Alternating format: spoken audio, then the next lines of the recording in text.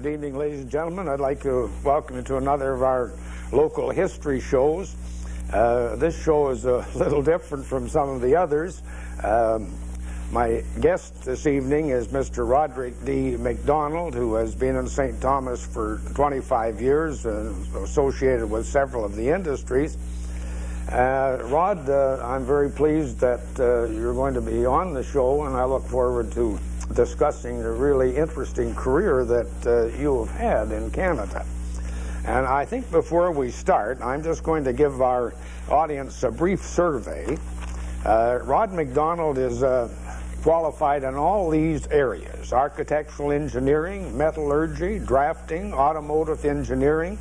He's a radio and electronic expert, a ham operator of renown. He's also an airplane pilot, and he is a management consultant.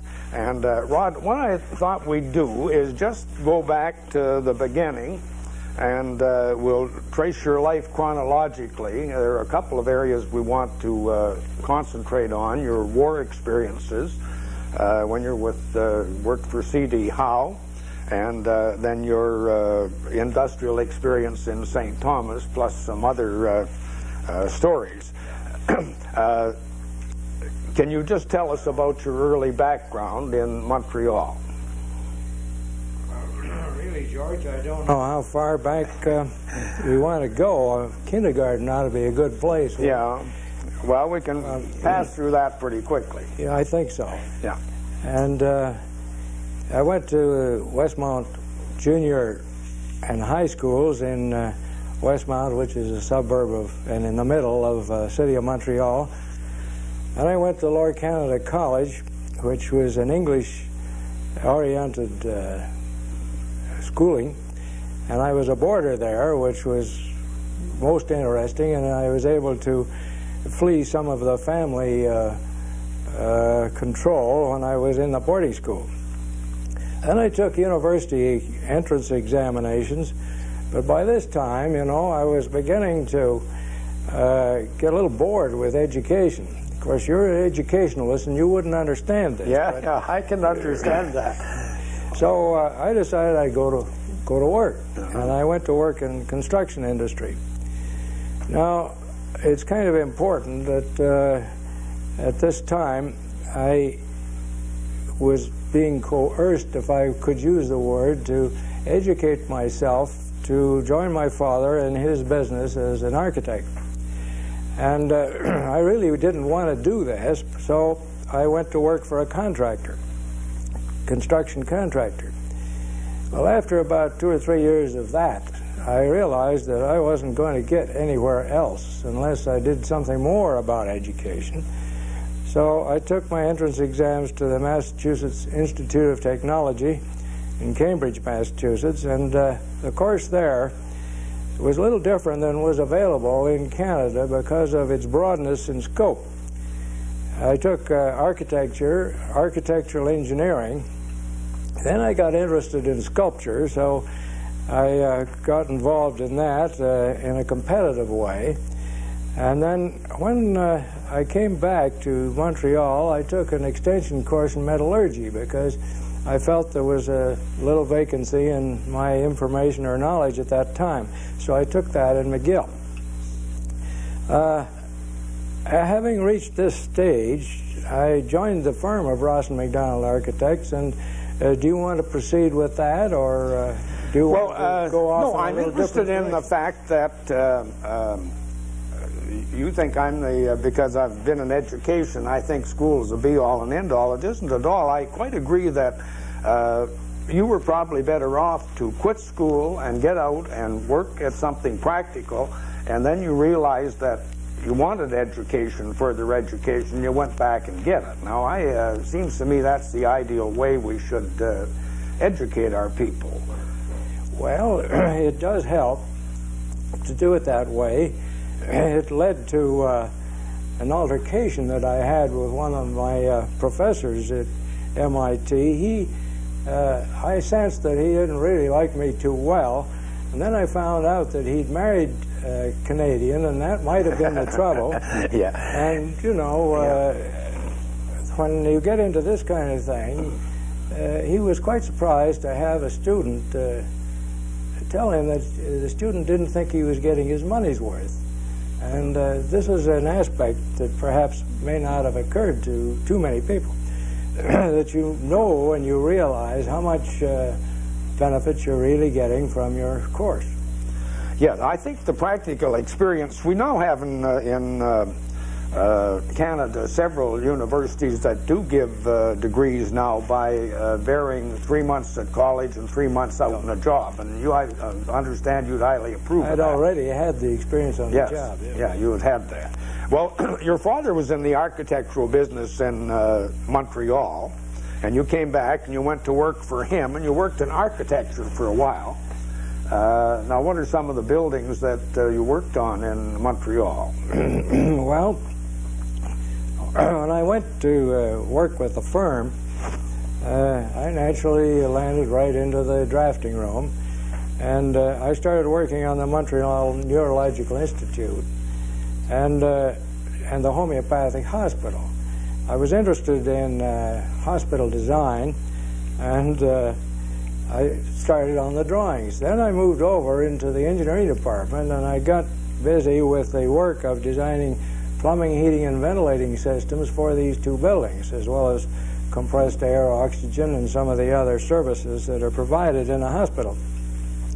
Well, then I was getting a little bit uncomfortable being cooped up inside, and I went outside to supervise the two jobs that I'd worked on and did the drafting and engineering for. That was the thing that really got me started in an interest in construction supervision, because it's all very well for the architect or the engineer to design a good system, but when somebody else has to build it, and it's necessary to interpret the architect's ideas to the man that's going to build it, at the same time you have to contend with the owner of the building or his representative arriving to watch the progress or lack of it. You become sort of a moderator of a lot of different points of view, and this is one of the interesting things about doing construction supervision. Well, a little later, I did some additions to the Montreal Eaton store, and in this particular case, I did not do the drafting at all. I spent all the time on the job, on the supervision. Also, the Holt Renfrew store in Montreal. And I got a little bit into institutional work. I hope this is not going to be boring, but... No, go ahead. I got into a little institutional work and built two YMCA buildings and one Young Men's Hebrew Association building in Montreal, and then did alteration work for a number of industries. Among them was the Redpath Sugar Refinery. There was one job that I found extremely interesting. Christ Church Cathedral in Montreal lies between the Morgan and Eaton store, Morgan now called the Bay, right at Phillips Square, and it had a stone spire. And we were across town and were setting up a transit one day. It had been repaired, and we poked it out the window and spotted the spire, and somebody says, "Holy smoke, that thing is leaning, it's not straight." So we found that the top of the spire was leaning out 18 inches towards Phillips Square. That job required taking each stone out of the spire, measuring it, and making a drawing of where it came from, because we were going to rebuild that spire, not in stone, but in cast aluminum. Sections of cast aluminum to imitate the stone in dimension, thickness, and of course it was bolted on the superstructure. Well, listen, Rod, can I just interrupt you for a minute? You discovered that this spire was out of alignment just by accident.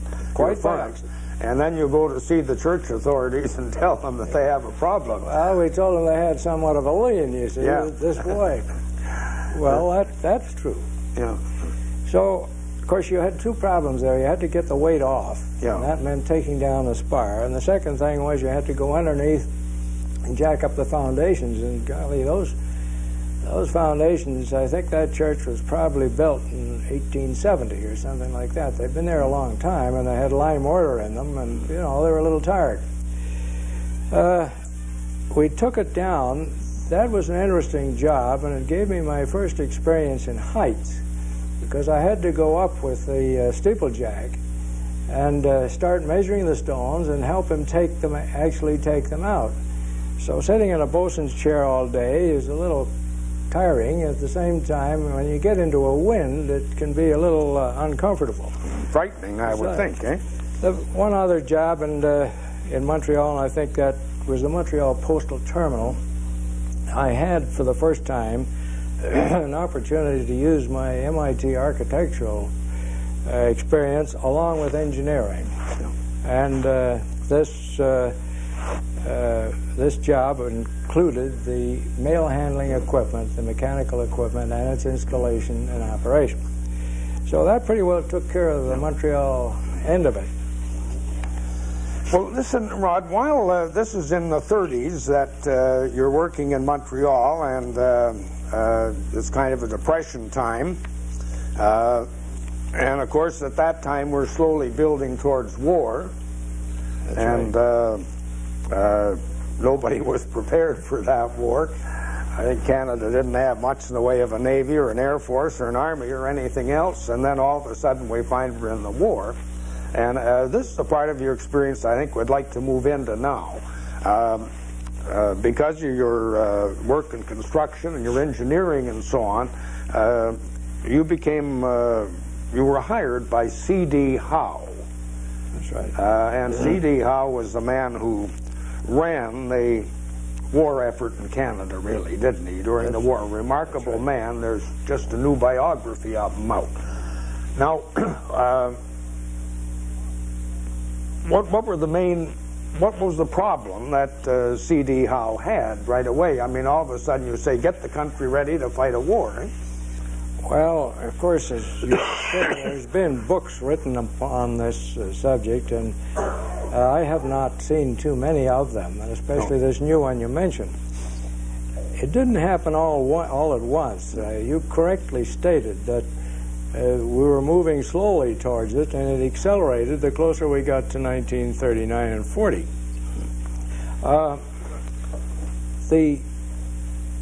In Ottawa, in anticipation of military production would be needed, as well as building up their armed forces themselves, the Department of Munitions and Supply was formed to set up a procurement agency that would arrange the purchase of engines of war and airplanes, tanks, and so forth. Mr. Howe became minister of the Department of Munitions and Supply, and this job that he took on was a very fortunate choice. And I may touch on a little later, on some of the aspects of Mr. Howe that perhaps are not as well known as some of the ones that are written about. Well, at this time, and I have to divert a little bit, I was taking flying instruction to Little Norway down on the Montreal Island in exchange for some instruction on my part on the use and operation of airborne and ground radio systems for aircraft control. This worked out great. I got to meet people that couldn't speak English, and I also ran into a situation where they didn't even understand English, and I had to work through an interpreter, and this was a little bit laborious. But for 2 hours of flying time, I exchanged 2 hours of classes in this particular subject. Was that your first pilot license then, or did you? No, you qualified earlier. I took the instruction, all right, but a little later, because I was doing other work and I could not devote any more time at the at Little Norway, and they already were developing their own instructors. I switched over at spare time to the Toronto Flying Club. Oh, yeah. And I got my private pilot's license there. Well, as you probably remember, in the war, if you knew anything about anything, you were an expert. Yeah. And the mere fact that I was a ham radio man and electronic specialist in certain areas and had a pilot's license, that was very favorable towards getting into this wartime kind of work. So I was sent to Washington and took over the job of director of the aircraft division of this Department of Munitions and Supply. There's quite a story about the way it happened, actually, that I went down there, but I don't think spend the time on it. Well, Rod, can I just interrupt there a minute? You go down to Washington, and we have to equip an Army and a Navy and an Air Force, and you met pretty nearly everybody who was anything in flying in the States. You met all these people in the various companies, and this is a time Germany still wasn't, or the United States wasn't in the war yet. That's right. And there were all kinds of German spies in the States who were trying to find out things. What about the security of that time? Were they just making it up as they went along, or? Well, Canada started the war with a security organization, as it applied to manufacturing, that hadn't been updated to any great extent since the First World War. The armed forces had pretty good security organizations, which was more or less internal, but for the kind of thing that we were doing, which was involved in the purchase or procurement of munitions of war, there wasn't any real background, and we had to develop it ourselves. And that is something that is with you right through the war, no matter what you do, is the element of security as to whether any of it is going to get away. And as far as I'm aware, very little, if anything, ever did get away. It worked out reasonably well.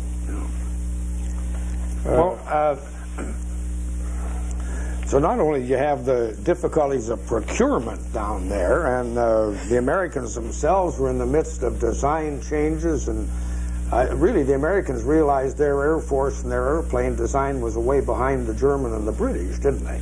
And they had to not only catch up with that, but they kind of had to produce new planes. Have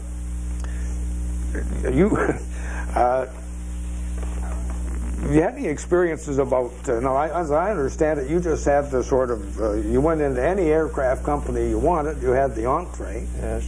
And you must have met everybody who amounted to anything in the airplane business there, eh?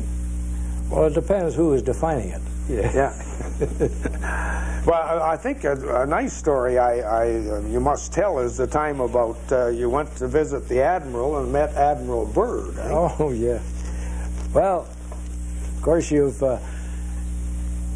mentioned the man's name, but I had some business to transact in the office of the Chief of Naval Operations one afternoon, and I went down there, and the Admiral's secretary said to me, he's expecting you, and he's got a friend of yours in there, and go right in. So I went in, and this little fellow with a brush haircut and a very sour expression on his face was sitting there.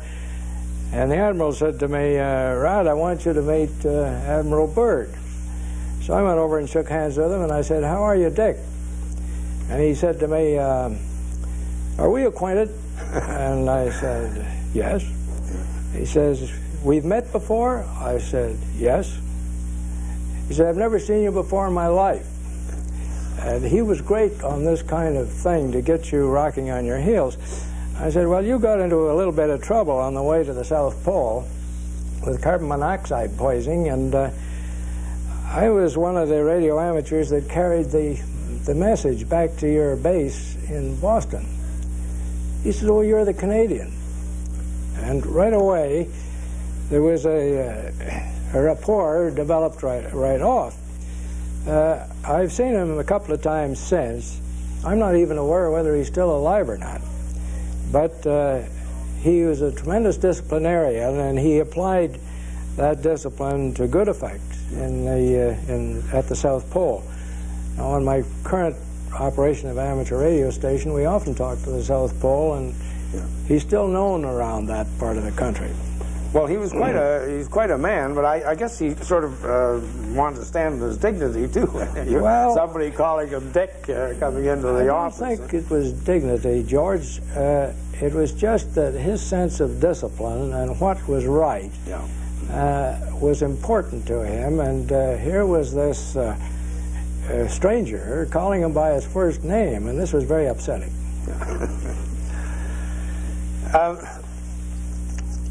Now, what about Howard Hughes, who was in the aircraft business during the war, and did you ever have anything to do with him? Well, I had a bit to do with him during the war, and a little bit afterwards. He was an extraordinary man. I remember he picked me up one time at the airport in a beat-up old Chevrolet car, and then he borrowed $6 from me in order to buy enough gas to get us back to the plant. He never had any money in his pocket.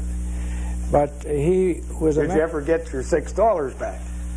I don't think history confirms that, no. But I know he always borrowed money. He never carried money. He never carried money. Now, he had a very interesting way, in some ways like CD Howe, and he had a very interesting way of doing business and negotiating. When you sat down with him, if you did sit down, quite often the negotiation was done on your feet. He would say, "Now, this is the problem like this, and I see it this way. You got any questions? No? Well, do it." He was very direct, and he never, ever took an airplane that he designed up, that he didn't fly it first. He flew before the test pilot, which is very creditable. I found him a very interesting man. I was disappointed in some of the movie pictorials of him. They didn't really do the man justice. Well, maybe not for the earlier part of his career when you knew him, when he was still a sort of viable person. I guess it's real tragedy the way he ended up. The way he ended up, that's right. But tell me about, like, I understand the main business you did with him was done in a men's washroom. That's right, but I didn't plan to bring that up. Well, he only had so much time for you. That's right. So you followed him into the men's washroom. Now, tell us what happened there. He sent a man to bring me. He did? Yes. Because he was anticipating the meeting. Yeah. So he just simply, you told him your problem, and he said fine? Oh, yes. We were considering buying some of the airplanes that he was designing, and one of the ones that he really piled up. I think it was called the Black Widow. That was one of the problems. Every country had a different name for their airplanes. Every service had a different number. And, a Harvard was a Harvard. It was an AT-6 for the U.S. Air Force, and it was an SNJ for the U.S. Navy, and something else for the British.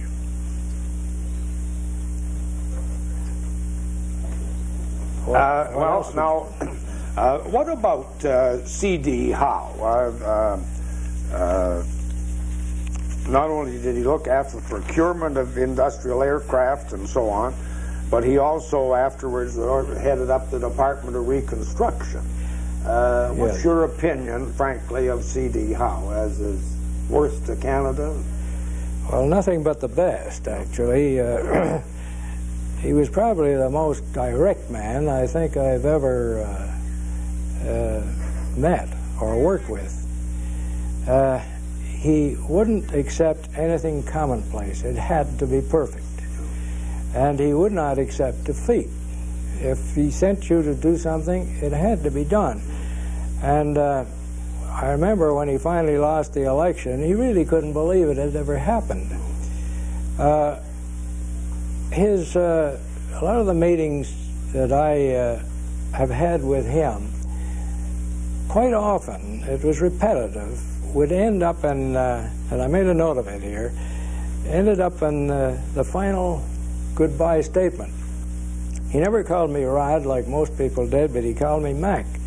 And he says, Mac, I don't care how you do it. I don't want to know how you do it, but don't come back until it's done. And this was his credo for operating that department, and it worked. In a bargaining session, he was absolutely amazing. I've been with him on several with the United States War Production Board and others. He always carried his own briefcase, but he kept it between his feet under the table. He had some notes on the back of an envelope, and the walls of that room would be lined with people supporting the people that were sitting at the table. There might be 50 or 60 people in the room. And there was Mr. Howe and perhaps 2 observers from Canada, and that was it. And he always had the right statistics, and he was very, very capable on that kind of thing. He was another man like Hughes that used to say that was the way it was, but this is the way it's going to be. You know? I can't really say anything. No, I think everybody, recognizes that he was a man of tremendous stature and tremendous importance for Canada. Well, we're going to come back to CD Howe anyway in a minute. Let's go. We are. The war is over, and you're still down in Washington, and you're not with the Department of Procurement anymore. And you had a few years there. What about this one with Babb? Charlie Babb. Yeah. Well, that was after I left government service and was in New York. I went to work for Charlie Babb, who was an aircraft broker from whom I bought a lot of airplanes during the war. Do you want to discuss that? Yeah. There's an amusing episode tied in with that. Well, Charlie Babb was a used aircraft broker, and I was working for him both in New York and in Glendale, California. Some of the things that happen to a used car lot operator happen to aircraft brokers. The only thing was that you had more interesting kinds of operations. I sold airplanes to Haile Selassie that Charlie Babb had bought in war surplus. We had a Lodestar that was going to Bolivia, and we bought it from War Assets Corporation in Canada, actually, and refitted it in Glendale, California. And we got the airworthiness certificate for the engine and the airframe and propellers. It was in excellent shape. And we notified Bolivian government that they could come and get their airplane. So they sent a man up, and he was a funny little fellow. He was full of beans and push and shove, and he had a great big suitcase with him. And he got out of the airplane at Glendale and took a taxi over to the office, and he says, "Where's my airplane?" You see? And Charlie says, "Well, here's the bill of sale and the certificate of airworthiness, but where's the money?" And he says, "Oh, it's there." And he pointed at the suitcase. Charlie says, "There?" And he says, "Yes."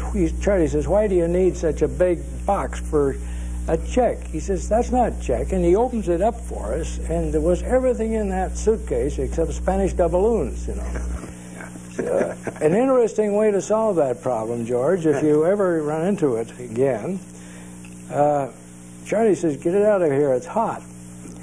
He went down on a Saturday afternoon to the Western Union, and they took it. They did. And it took a little while, but he came back with a Western Union certified check. So there's one way to solve that. Well, that's kind of interesting. Now, there's another person you worked with, too, there after the war, the Philco Company, or with them. Oh, yes. Well, the Philco, I was with the branch, or the subsidiary company, Philco International Corporation, that did all of the Philco export business. They had their own office and operations were right in the New York area. Mr. Dempster McIntosh was the president, and I got the job as assistant to the president. This was my first exposure to merchandising of that kind: stoves, refrigerators, you know, the usual line of product that Philco built. And as assistant to the president, you get involved in every conceivable facet of that particular business. We did a bang-up job, I think, and we worked with General Marshall on the Marshall program. My boss, Mr. McIntosh, went into the diplomatic service, so long before that happened, I started looking around for another job.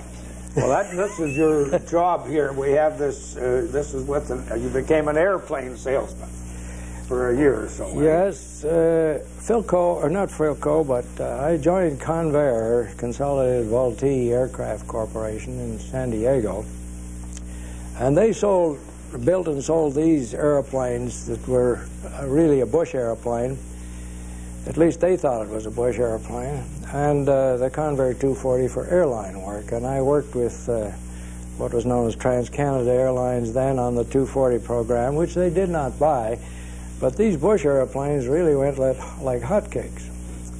This little one was an experimental one, and I borrowed it because I wanted to get a picture, and they flew alongside me and took the picture.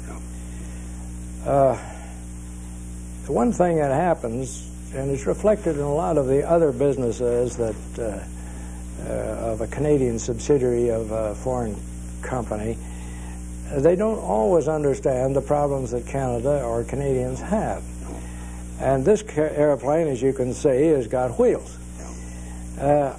I got in touch with the engineering people and the executive in San Diego and said I wanted the airplane with floats so that we could use our lakes. And then it would be maybe a Bush airplane. And that I also wanted the airplane certificated with skis.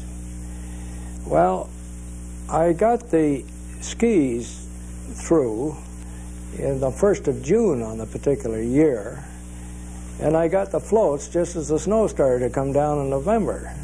So there was a little hiatus on the serviceability of that airplane.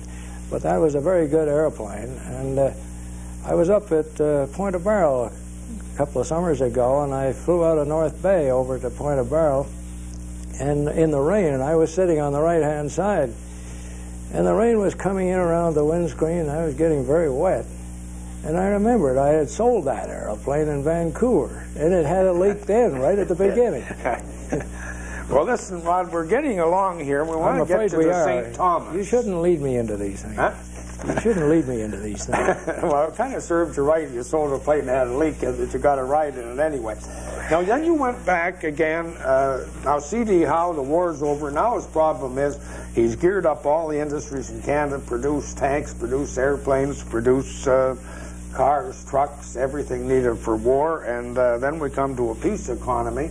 And he's now faced with the job of helping Canadian industry that really burgeoned during the war. That's right. Just blew up, expanded. He has to now try to convert them to a peacetime industrial economy. So you went back with the Department of Reconstruction. Well, that's right. I moved up from Washington, D.C., Department of Munitions and Supply. We got into the Department of Reconstruction, and we started disposing of War Assets Corporation's tremendous stock, of some of it usable. Yeah. And I had the job of organizing the aircraft division of that company. And not long after, we really were well down the road in destroying a lot of this military equipment. The problem in Korea was beginning to stick its head up. And I was down 2 or 3 times to Washington and realized that the American Armed Forces were getting ready again.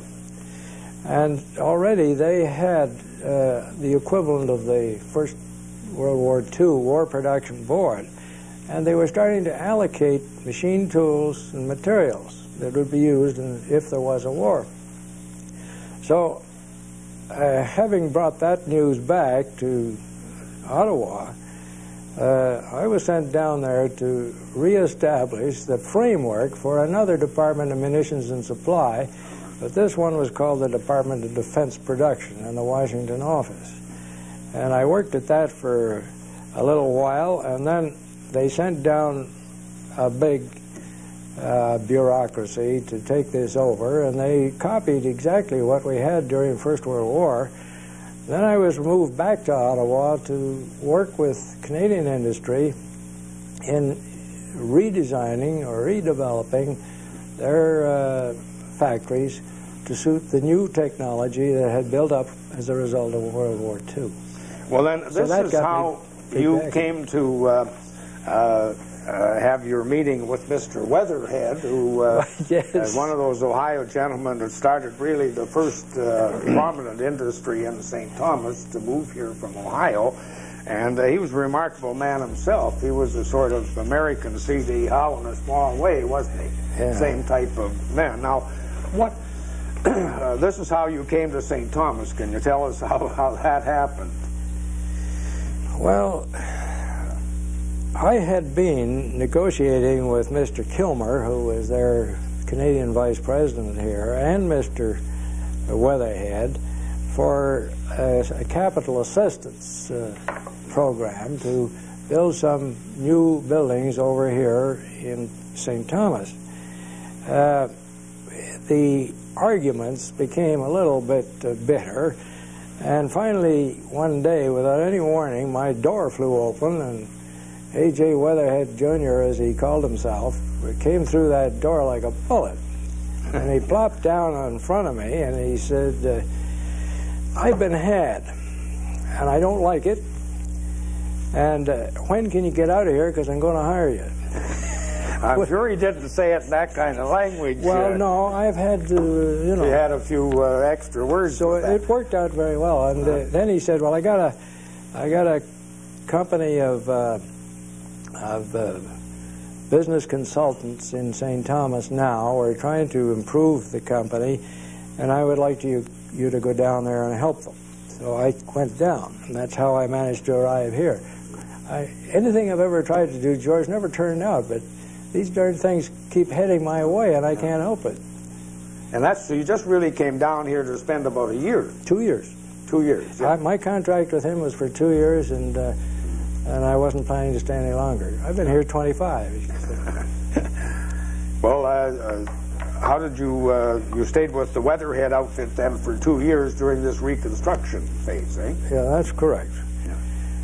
Well, then, you want to proceed with what happened next? Yeah. Well,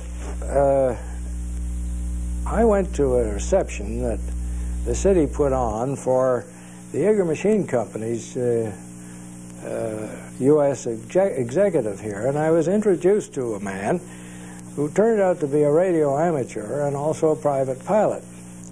And one thing led to another, and he asked me if I would be interested in setting up the operation here. Well, they'd already built the building, and Don Whistlecraft, who had done a beautiful job, he had put together all the financial aspects of this in anticipation of the building being finished. I went in there and became their Canadian Vice President, and we built up the sales department into a real good, productive organization under Jack Bissett. Now, this was the Jaeger company. This is Jaeger. Yeah. I had already left... already left Weatherhead, and then because you'd... Not before I had this nailed down. No, but you had talked to this man Jaeger by ham operators. Oh, for years. Yeah. And so you knew each other, and he knew what you were capable of, and so he offered you the job here. It helped. Yeah.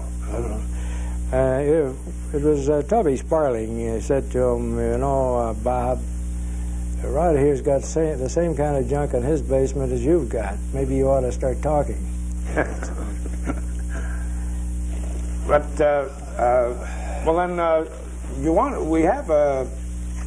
were with Jaeger for how many years? 9. 9 years. Yeah. We have a couple of pictures of Jaeger products here.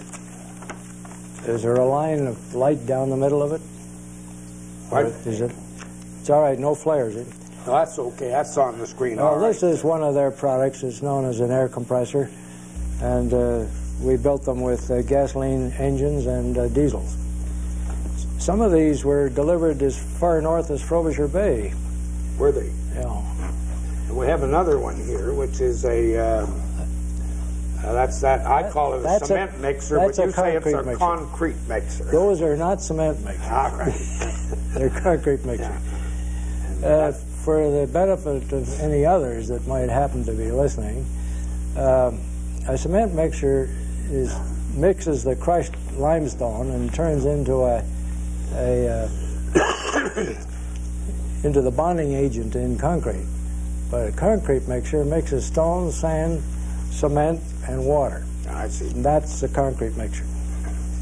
These are, they did a lot of design work here in St. Thomas. George Clark produced this one, and it has a very, very fine control system, which the American company adopted. So that, well, Jaeger is still here, isn't it? Jaeger is still here. It is the only active part of the company. I see. And they've done extremely well, and Don Whistlecraft, after I moved on, he became their Canadian president, and he did a perfect job for them. They were very, very pleased with it. And he was an easy man to get along with, too. Oh, man. Well, then, with Jaeger, you are just about ready to retire. And then... I didn't think so, but you met another man named Flood then, eh? Yes, a man named Tom Flood came into my office one day and said that Galleon were going to acquire the Allis-Chalmers plant. And he had observed what we were doing at Jaeger, how we built it up from right from the ground, so to speak, and he thought that he would like to have me come and join the Galleon company, manufacturing company. And there was only one catch in it. He saw me in September, and they bought the Allis-Chalmers plant in November, and we had to have the first manufactured product rolling off the line in April. So it was a real hard drive to come. Well, we just have a couple of pictures here. We may as well show. There's the Allis-Chalmers plant in November when you bought it, and it's empty. And then here it is in April when the machines are installed and it's everything going. Yeah. And so you made your deadline there, all right. We made that deadline, yes. Now, Galleon was kind of an interesting company because they made some marvelous equipment here, right? Well, here's the equipment and its application. Yeah. Pardon? This is the equipment and its application, this picture. Yeah.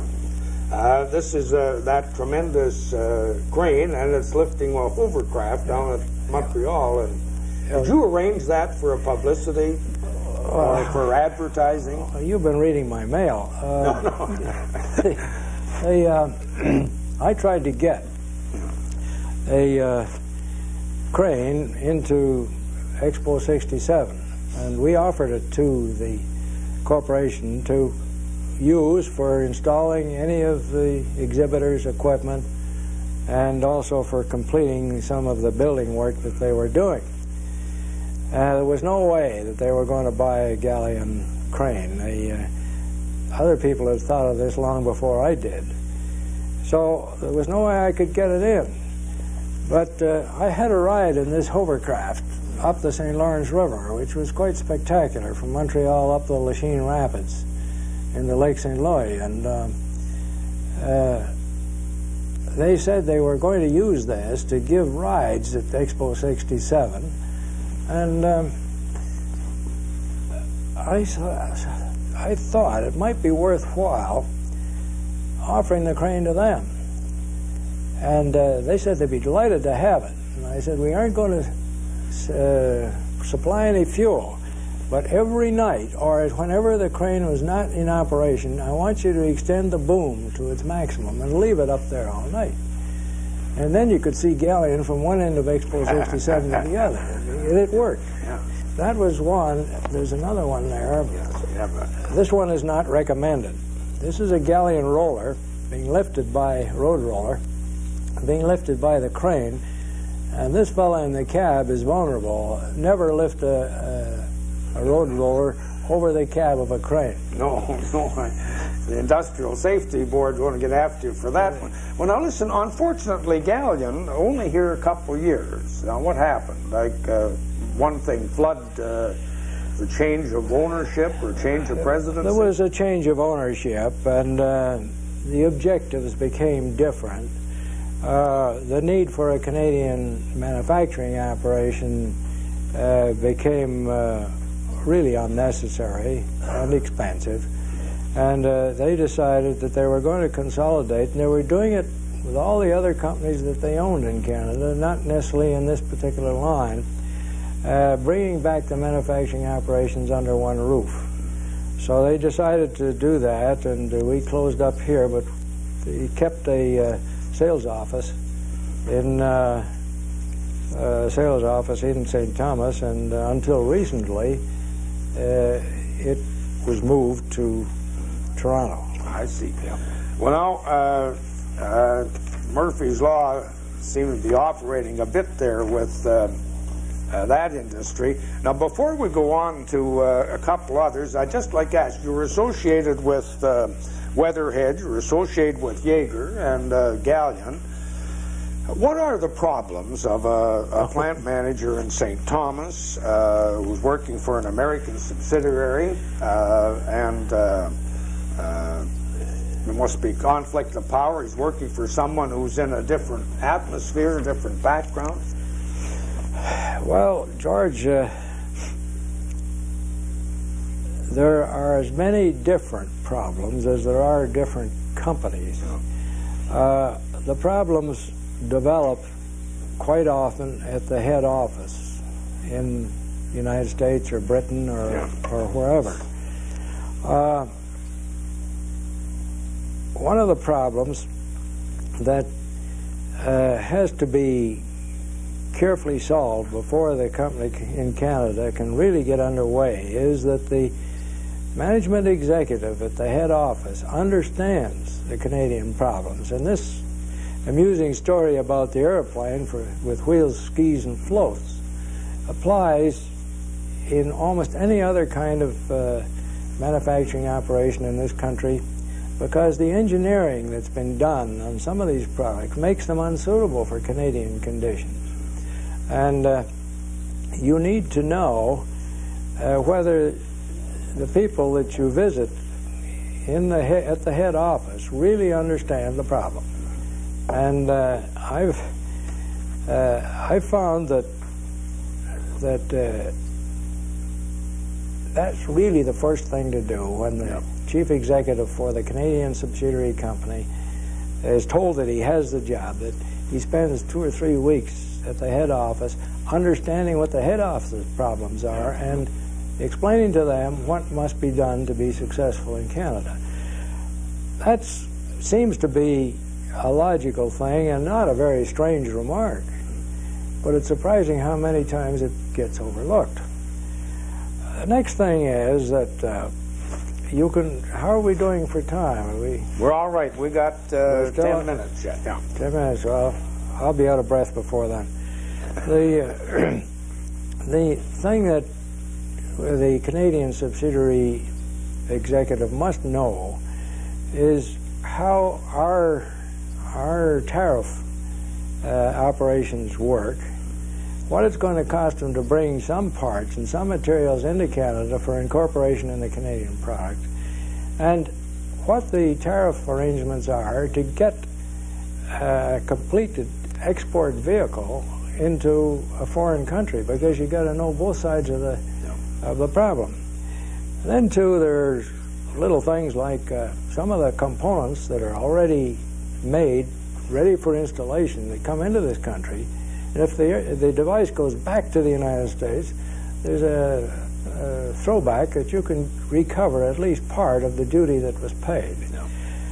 You also need to have a very clear knowledge of, or somebody that has it in your organization, a clear knowledge of the value of a Canadian dollar in these countries, and also the value of the foreign exchange when it arrives here, and you must update that constantly. These are just two of a myriad of problems that can develop, and as I say, everyone's different. Now, when I was a member of the Canadian Manufacturers Association and we had the London branch, a lot of our people in this town and in London used to get together after the meeting and say, well, what kind of difficulties are you having? And one chap would have a solution for something another fellow in another company was working at. It worked out very well. CMA provide a very excellent service in this regard. You could go on and on, but we'd be here long past. Well, I think we better cover a few more things here. So Galleon moved back to the States. We've had Alice Chalmers move back to the States. Galleon moved back. We've had a few Chalmers moved to Montreal. Montreal, right? Yeah. And the Richier company from France never came at all. They were going to come. So we've had some losses and some gains. So when Galleon left, then you went, what happened to you then? Well, I just didn't want to sit and sell product, and I had an excellent vice president of sales doing it, so there was no reason to hang around.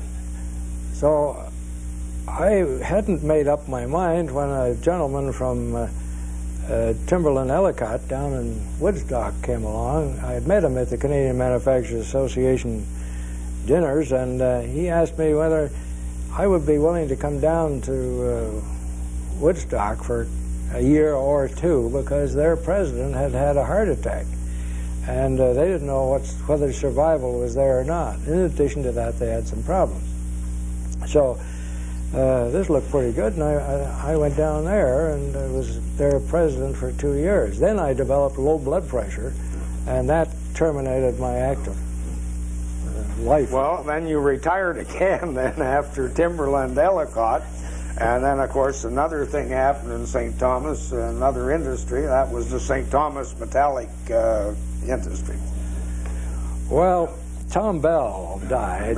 He was their general manager and vice president, and I was riding back with their secretary treasurer on the airplane to St. Thomas, and he was wondering what he was going to do with Tom Bell gone. And I said, well, I'll go over and mind the store for you for a while, but don't expect me to do anything because I don't know anything about grave vaults. But I'll be glad to make sure that everybody is there. So I took that job on, and I've never had so much fun in my life. That is a real interesting industry. It was? Yes, it was. And I went to one of the conventions, the casket manufacturers conventions, and I had a good time there too. Those people really produce beautiful equipment. It hasn't got wheels on it. Well, how long when did you leave them? They eventually moved out of town. Well, they decided to go to Quebec, and they went to Granby. And they were bought out by another chap, and they really didn't want to stay in it, so... and I didn't want to go to Quebec. I had left Quebec way back in 1939, and I can't even speak French now. Well, then you weren't content even to retire after that. You, since that time, you have been doing some work as private consultant. Well, you know, this is kind of silly on my part, but I got a telephone call one day and said, would you mind coming over? I got a little problem, and we'll have lunch. So we'd have lunch, and he'd pay for the lunch, and I'd give him some advice and go away. And it took a few of those finally to get through my thick head that this was a way to make some money. And it has worked out that way. So I keep about 4 of them going all the time. It's interesting. And troubleshooting is like in the original construction days, is a very entertaining aspect. Well, tell me something, Rod. We don't have much time. I think we got a couple minutes to close it up. We haven't said a thing about your wife. We haven't really said a thing about your ham radio operation and the research work you do on that. But you came to St. Thomas. You've been here 25 years. You came for a couple of years, and you've stayed here through working a Murphy's Law and one accident after another, or one fortuitous event after another. Have you enjoyed St. Thomas? Oh, I really have. Oh, this is a great place. And when I came here, George Dingman took Gene and I in hand, and they made sure that we met everybody in the town, and we've had just a wonderful time, and the recipients of a lot of kindness. Yes. Well, that's very nice. My wife, incidentally, is also a pilot. She likes the town too. She flies too. She does. She has a pilot's license. Does she really? Yeah. Well, listen, Rob, perhaps we got a minute here to just talk about ham radio operation. You've contacted every continent, and you speak to people in Russia. Well, yeah. I got my license in November 1919, and it was only abrogated during the war, and it's still going strong. We've talked to every continent: Australia, New Zealand, South Africa. Well, I think perhaps a better winds up. Rod, I'd like to thank you very much for giving us a brief survey of your life and the interesting things you've done. I'd like to remind our viewers that this interview with Mr. MacDonald will be, if you watch your announcements on AllView, it'll be run a couple more times. And thank you very much for watching. Remember, we'll be on the second Wednesday in December. Thank you, and good evening.